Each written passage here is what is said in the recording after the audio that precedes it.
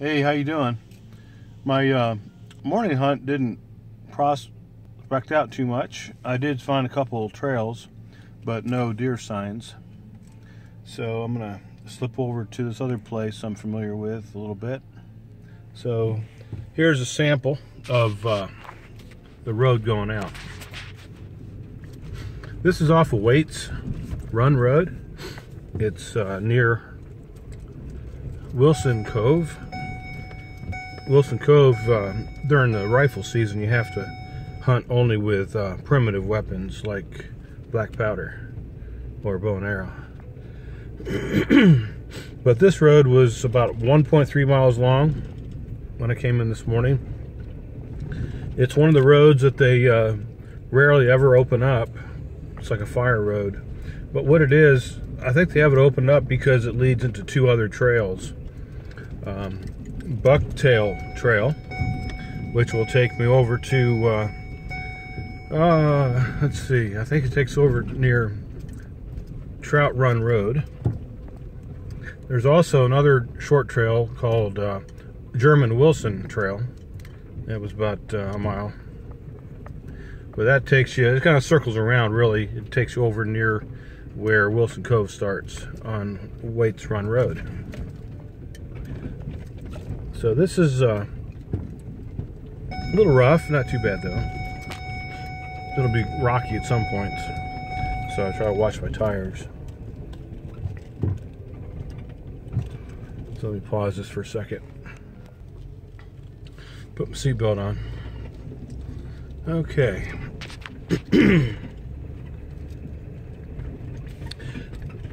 I'm trying to remember, my memory's failing. Many years ago, maybe 8, 10, 12 years ago, I became familiar with some of the places down here in Wardensville area, and this is one of them. I've been back here maybe 3 times. It takes you up over North Mountain. I think they call it Great North Mountain. And over to the rear, there's a little view of what's over there. Over that way, that is Wilson's Cove. That's where Waits Run Road ends. Waits Run Road kind of sort of begins near where the town of Wardensville is. Not too long, about 3 or 4 miles long, the road itself, the Waits Run Road is. This road is, like I say, 1.3 miles. But then you can walk another, let's see, I walked almost all of it. 1.5 miles, maybe 2 miles back. It's kind of like a fire road, but a few hundred yards of it into it, past the gates, it leads you into German Wilson Trail.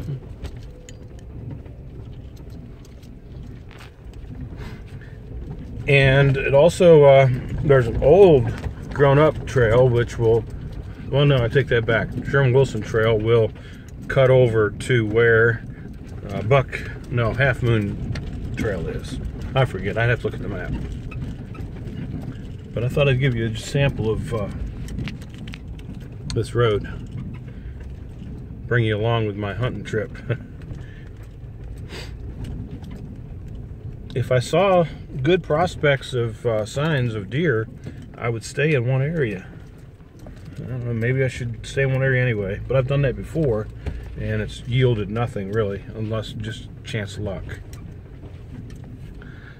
Hold up for a second here. Like I say, it'll go over there, a little ravine coming down. A lot of these mountains, that's all there are. They're one mountain to another, one ridge to another. Some draws here and there. I would never attempt this during the wet, rainy season.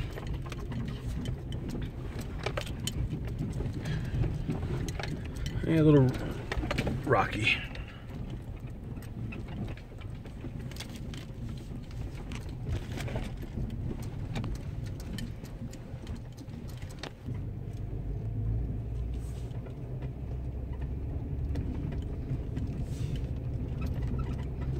Like I say, I don't remember if I had Justin on this part of it or not. I think he was one time. But I think he more or less likes to do the farm hunts. Now, if I had a farm or I knew somebody, that's probably what I'd do.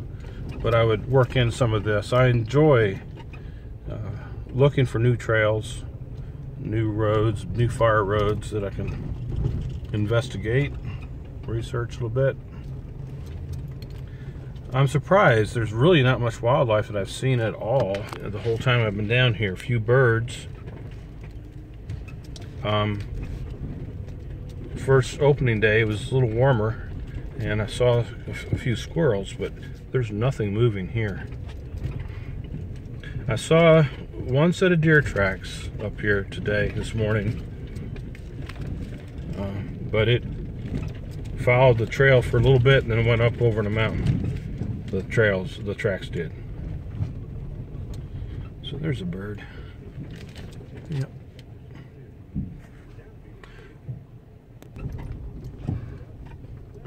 I'm no hunter by no means. I just like to get out and hunt and investigate and research new trails. My arthritis gives me a bit of a fit like it did this morning, so I can't keep a steady fast pace up, but I can kind of go 1,000 yards, stop, rest a few minutes, go some more, or however many yards, I'm not really sure. But I enjoy doing this.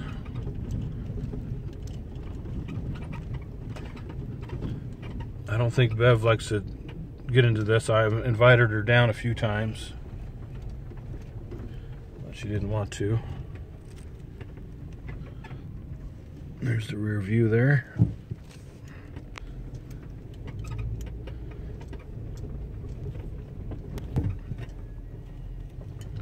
Went through a mud hole there a little bit. A little bit of rain past, let's see, Tuesday and Wednesday. So just a few mud holes, not really bad at all. Hard to even tell that it rained. It's been so dry here.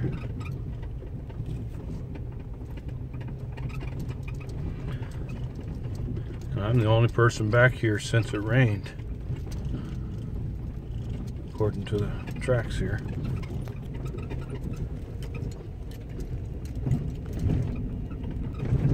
Get a little side view up here.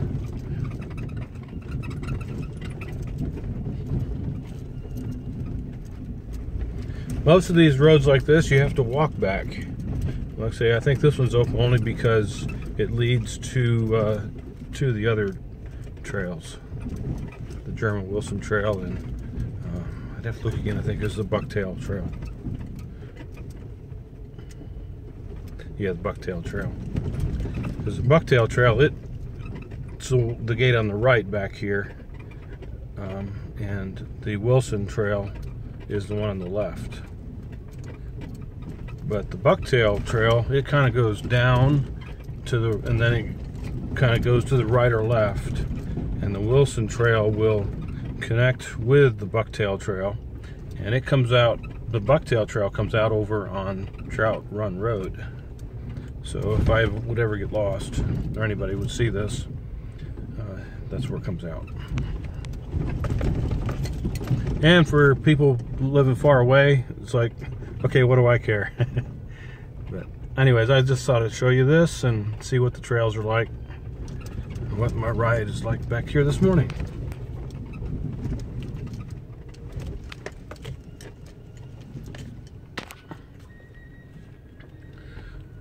So I thought I'd show you this and see what it's like to go back through here. But not many signs at all for here. Not like it was when I first started hunting down here. I don't know if I don't think people are hunting as much. I just think people are shooting deer whenever out of season, personally. But can't blame anybody if they live local. You gotta feed their family. But I try to abide by all the rules, laws.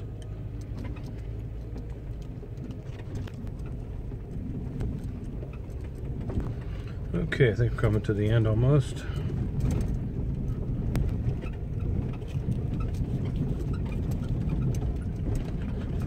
Certainly wouldn't want to run off the edge of this road or get a flat.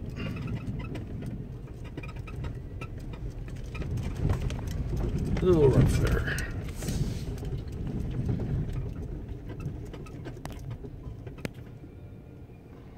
It circles out around there and comes out on the extended dirt portion of Waits Run Road.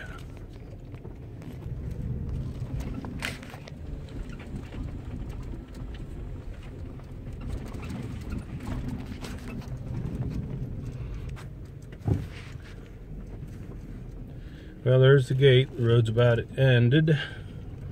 We'll get down here on the main road. Yeah, watch the rocks. Talk to myself here. Not sure if you talk to yourself, but I do sometimes. Someone's got to keep me straight. You'll see how rocky it is up through there. Watch these rocks in the tires. Just careful you don't answer yourself.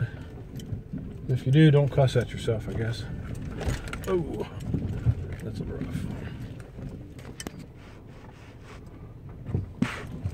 Still a little rough getting out of here. This is the roughest part, I think. Yeah. And if you ever see that symbol, see that little eye? That's a symbol for a trail. I've seen them blue, green, reddish, orange. I don't know if the color makes any difference or not. Well, here's the main road. If I go to the right, that's Wilson's Cove. I can't really hunt back there because I didn't bring my muzzle loader with me. It's back of the camper, locked up. So anyways, there's the main road. I'm gonna watch up here. The map shows that there's a trail end for Bucktail Trail down here somewhere. So I'm gonna look for it. I'm just amazed at how these trails connect to each other. I didn't realize that too much. I knew some of them did, but I was looking at that map back there, and I'll post it.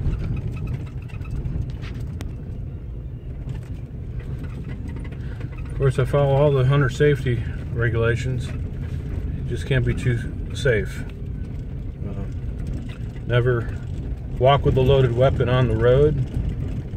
Stay within more than 25 yards off the road before you load your weapon.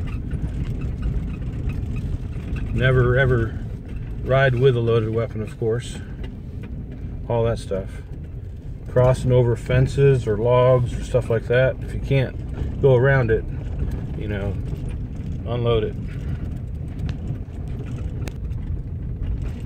And especially if you're up at a tree stand, before you go up, make sure it's an unloaded weapon and use a rope to pull your gun up and load it when you get up there. So just gotta be safe. You hear that, Justin? Gotta be safe. I know you are. You've had a lot of people teach you. Your Uncle Eddie, especially. But anything you do, anybody, safety first. Think about it.